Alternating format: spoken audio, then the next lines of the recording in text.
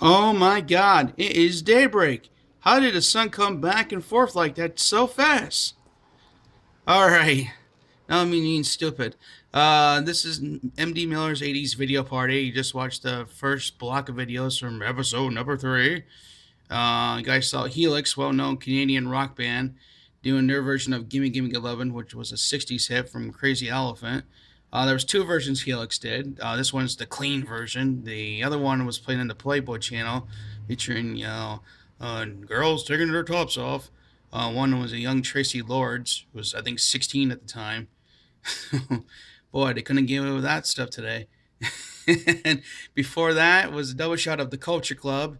You guys saw It's a Miracle, and before that, one is getting played hardly at all anymore, the metal song, but it's two from them.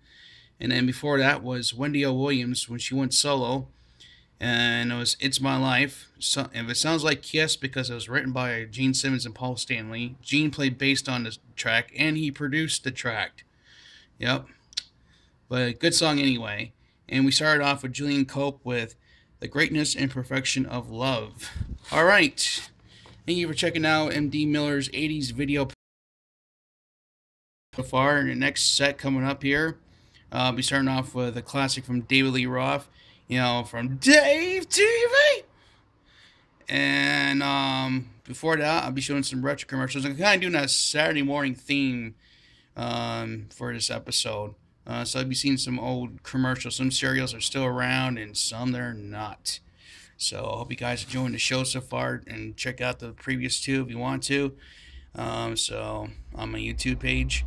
So alright, so I'll see you on the other side here. Take it easy.